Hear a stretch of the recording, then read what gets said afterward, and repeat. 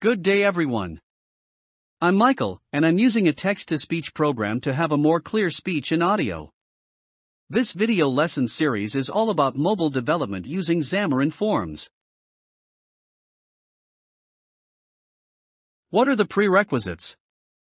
First, you must have the basic knowledge of object-oriented program using C#, a Visual Studio 2019, a mobile phone, and a willingness to learn. The data of the lessons, images, and videos from this series mostly come from Microsoft Docs and Microsoft official YouTube channel. Without further ado, I will see you at my next video lesson. Thank you and keep safe everyone.